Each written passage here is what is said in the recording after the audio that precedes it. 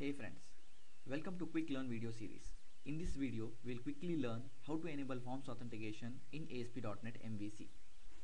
It is going to be a simple 6-step process. Step number 1, create login controller and a login action method returning a simple view result. Step number 2, create a view called login containing 2 input controls for accepting user credentials and a simple submit button. These things should be encapsulated inside a form tag whose action should be login/login check and method should be post. Step number 3, open web.config file located in the root location of your project and set and add a authentication section inside system.web section and set mode attribute to forms.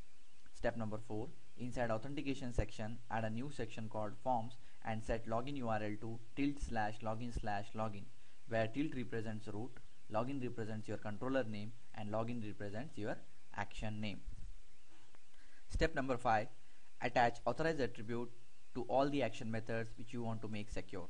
Please note, if you want, you can attach this attribute either at controller level or at global level.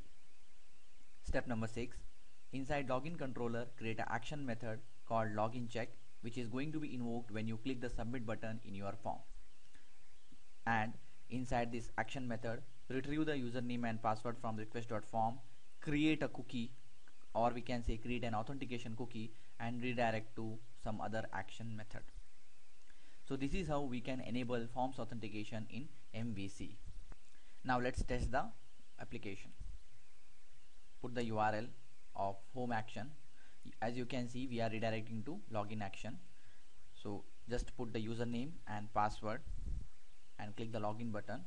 Now you can see we can directly invoke the home action.